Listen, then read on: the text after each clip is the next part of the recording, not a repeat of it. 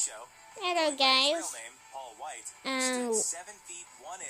you're looking at a fact about Andre Giant and other wrestlers. Show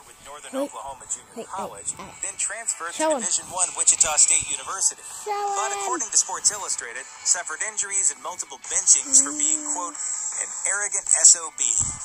Years of fame as a WWE superstar have probably soothed this thing of not making the NBA.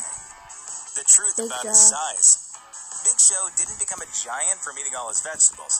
As a young kid, Show contracted gigantism, involving a tumor that infects the pituitary gland, causing a rapid increase in growth hormone. In Show's case, he was 6 feet 2 inches tall by age 12, according to Slam Sports. While the height certainly helped him as an athlete, it could have cost him his life. In adults, gigantism can become deadly. Legendary wrestler Andre the Giant had the same disease, which ultimately killed him at age 46. Luckily for Show, he underwent surgery to remove the tumor in 1991, leaving him with all the size and none of the life-threatening side effects. All thanks to Danny Bonaducci.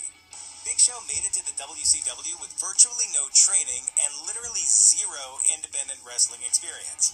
He got in thanks to a good word from, of all people, Danny Bonaducci of the Partridge Family.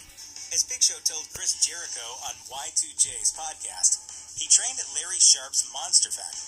Sharp, however, was never there due to health issues, and nobody taught Show much, except for how to lock up and run the ropes. Frustrated, Show left the Monster Factory and started working with a karaoke company. One day, they were working Bonaducci's morning radio show in Chicago, and Bonaducci was clearly impressed with Show's size. He invited the big man to be his secret partner in the charity basketball game against Hulk Hogan and Mr. T. The connection paid off, as Big Show went from working karaoke gigs to main eventing wrestling